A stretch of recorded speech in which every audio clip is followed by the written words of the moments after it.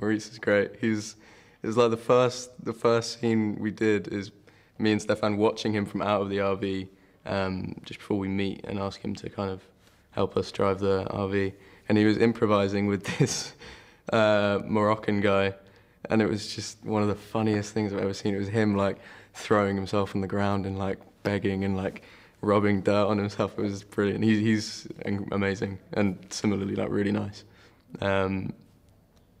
Yeah, it was wild because the character, like Lutger, is so crazy in the script. Like the things he does and his mannerisms and the way he talks is so eccentric and strange that I'm not sure anyone else could have done it justice. Moritz really, really gave it his all, you know, like wholeheartedly jumped in, and it was, yeah, brilliant.